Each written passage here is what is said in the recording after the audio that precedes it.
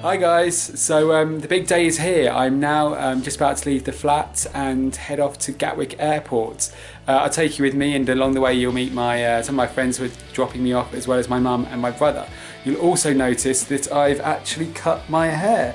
It's all gone, which is a bit of a weird look, and not used to it yet, but easier to maintain while I'm out and about.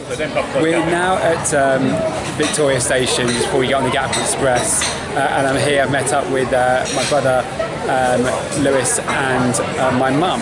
This is my brother, this is my mum Pat, and this is Lewis. And my mum hasn't seen my hair yet, so I'm just going to take off my hat and see what she thinks. So that's the reaction to all of this. So I'm in the departures lounge now. You can see that all behind me. So sort of a farewell to everyone back in the UK. Feeling a bit weird that it doesn't feel more weird. I don't think it's really sunk in that I'm going to be away for so long. But you know, once I get there, maybe it'll sink in, maybe a bit later. So yeah, just waiting for my flight now. Waiting for the gate to appear, and then I'll be on my way.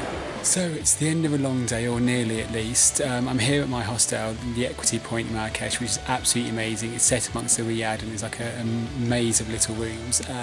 It's got so much going for it. It's got a beautiful little restaurant. It's got a swimming pool downstairs, and I'm just sorry I'm not going to be here longer, really.